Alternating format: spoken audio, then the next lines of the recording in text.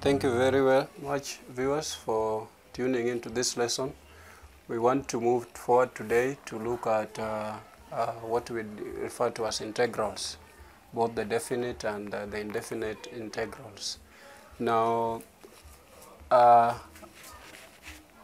integrals is not a new case. What we have been doing actually is getting the integrals, but we want now to look at what do we refer to as a definite integral and an indefinite integral. Now, sometimes you may be told to get the actual values of a function when you know the values of x within given limit. For example, if this is y equals to 2x squared and you are told to get the summation.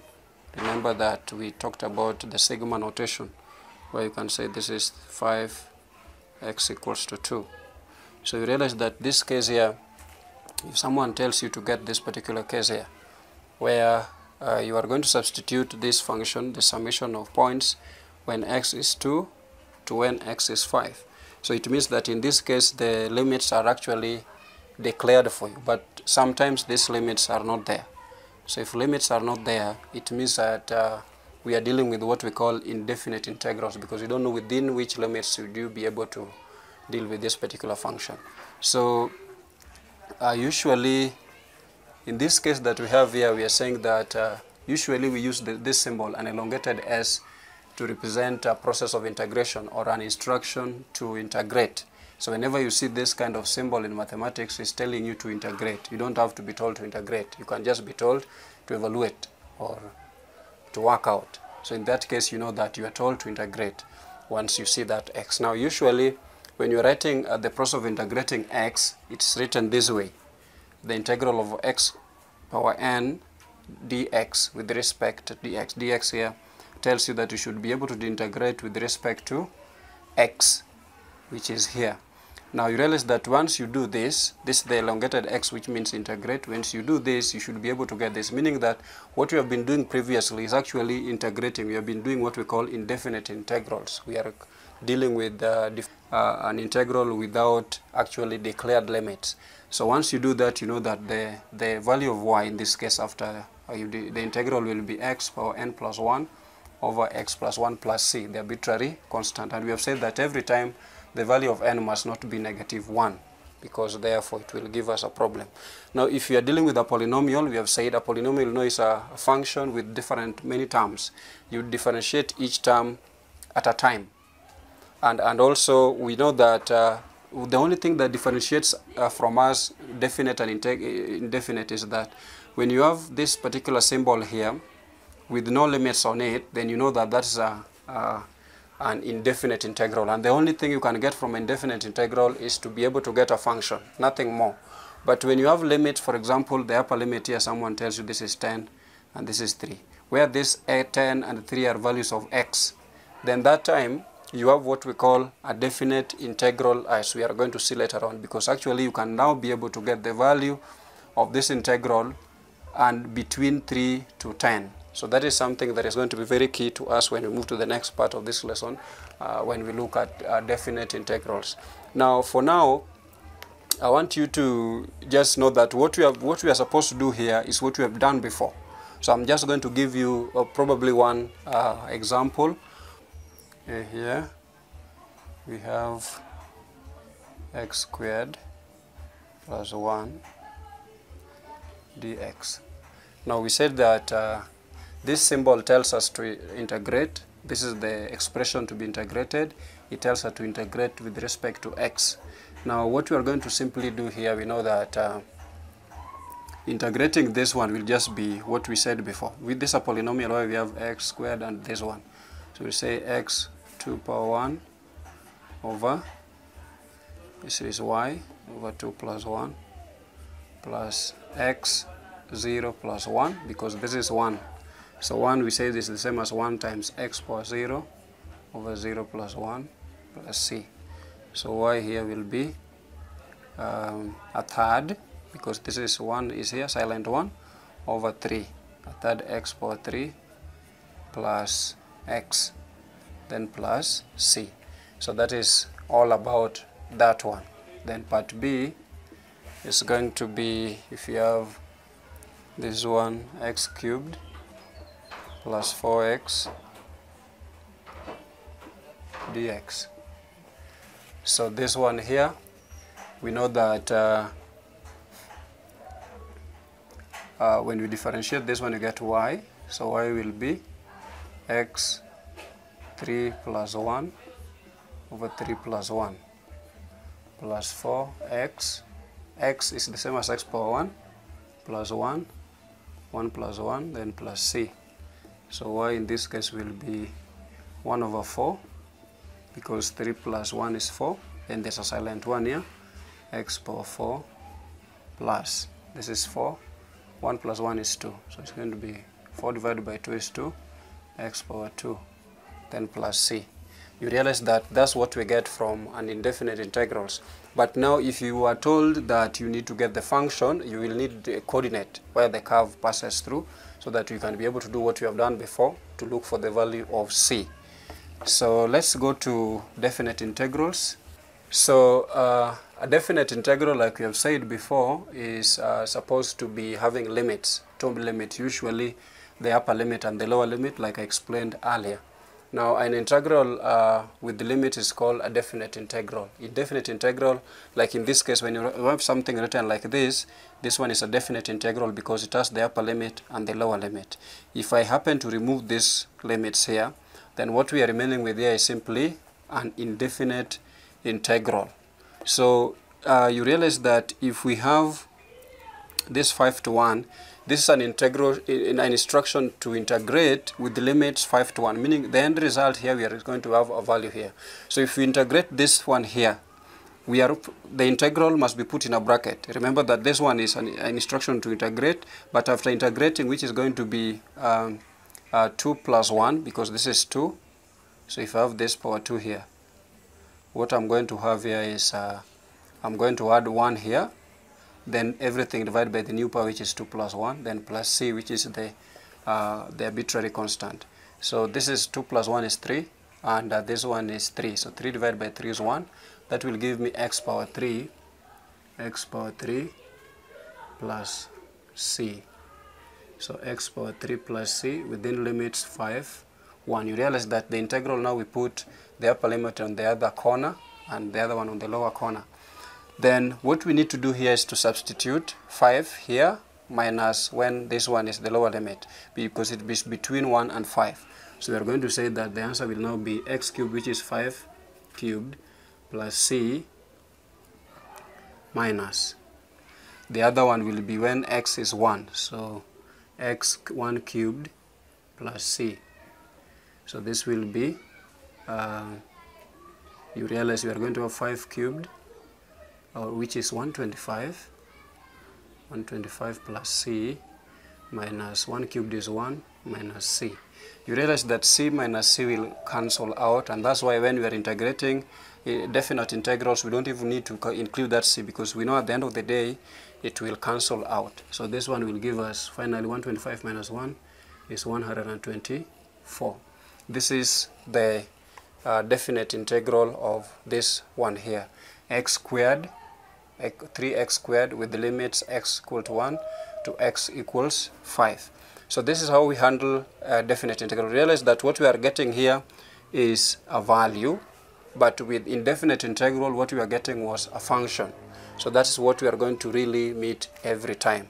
So when you are given a definite integral, like in this case, first integrate to get the integral, then get the difference of the integral for the upper value. When you substitute the upper value, which is in this case is 5, minus the lower value when x is 1, then you subtract the 2, then you get that answer. There is probably just 3 steps: integrating, substituting, and subtracting the 2 integrals, and then probably manipulating to get your final answer. So let's see a few examples of definite integrals.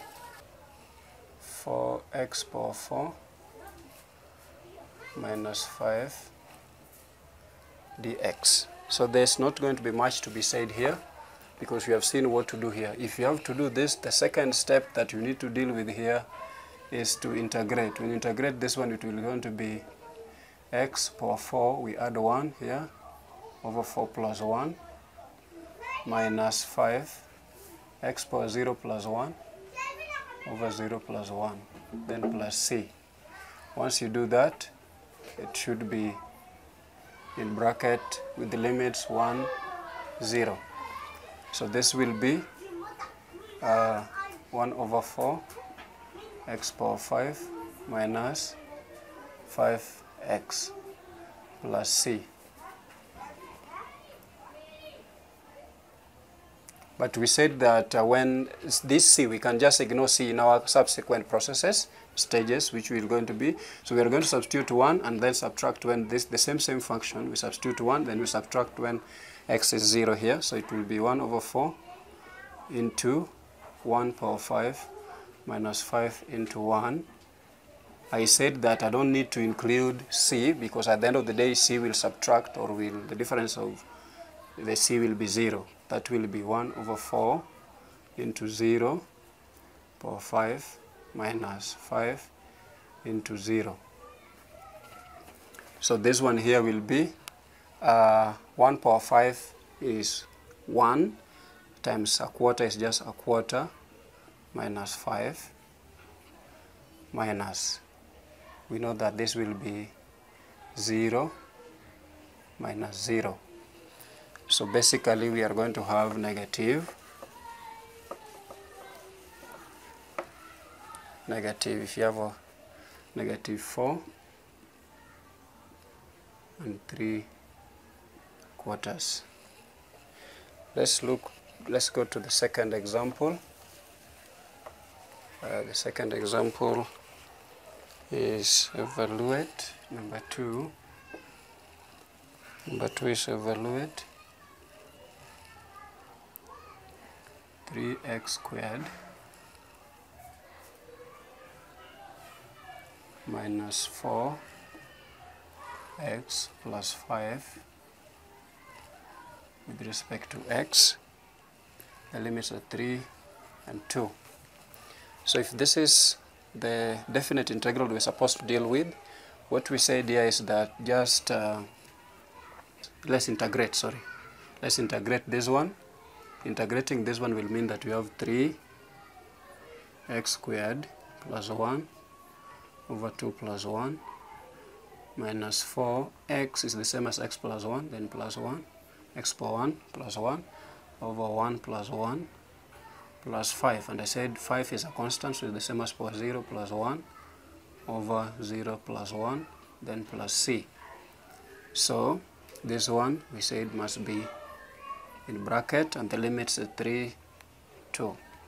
So here 3 over 3 is just 1, so it will be x power 3 minus 4 over 2 is 2x squared plus 5x, because this is 1, 5 divided by 1 is 5, then we have 0 plus 1, so x power 1 is x, then plus c. But like I said, c in this case we'll have to finally self-eliminate, so we are just going to probably drop it along the way. When we substitute here, we'll say this is now the upper value is x, which is 3, so 3 power 3 minus 3 power 3 minus 2 into 3 power 2 plus 5 into 3. I said that I just want to ignore c because finally it will self-eliminate.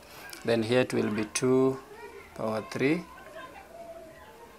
minus 2 into 2 power 2 plus 5 into 2. So 3 cubed is 27 minus 3 squared, that's 18 plus 15 minus, this is 8, 2 cubed is 8 minus 2 squared is 4 times 2 is 8 plus 10. So we are going to have, let me have here 27 minus 18 plus 15. I get 24 minus 10. 8 minus 8 is 0, so minus 10. So I'll get here 14. 14 therefore is the answer I get from there. Let me go for the last example in this case, which is 3. Question 3 is the integral of 2, -1, and that one is negative x cubed plus 5x plus 2 with respect to x. Minus 2, sorry, this is minus 2. Okay, so let us see what we have here. The first thing, we integrate to get the integral here, and when we integrate we will get negative x over 3 plus 1 over 3 plus 1 plus 5x with the same as pi x plus 1 power 1 plus 1 over 1 plus 1 minus 2, and 2 is the same as 2x power 0 plus 1 over 0 plus 1, then plus c. Then that one with limits to -1. So here what I have is when we simplify we get -1/3 x -1/4. 3 plus 1 is 4 x power 4 plus 5 over 2 x squared minus 2x. I will drop c because c, like I said before, will self-eliminate along the way, so I don't need to carry it forward. So we'll now substitute the upper limit, which is -1 over 4 into 2 power 4 plus 5 over 2 into 2 power 2 minus 2 into 2 minus. We substitute the lower limit, is -1 over 4 into -1 power 4 plus 5 over 2 into -1 squared minus 2 into -1, close that one. So if we solve this one, 2 power 4 is 16, so -16 over 4 plus this is 2 squared is 4, 4 times 5 is 20 over 2 minus 4, then minus -1 power 4 is +1, so we are just going to get -1/4 plus -1 squared is 1 times that is just going to be 5 over 2 minus or plus now, because -2 times -1 is +2 there. -16 over 4 is -4. -4. 20 over 2 is +10, then minus 4 minus a quarter, the -1/4 plus 5 over 2 plus 2. So if you do this math, this is -8, this will be 2 minus let's have some bracket. This 5 over 2 is 2.5, so 2.5 plus 2, 4 minus 1 minus 0.25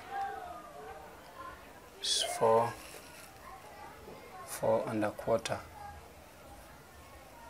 So 4 1/4 minus this is -2 minus answer is minus 2 1/4.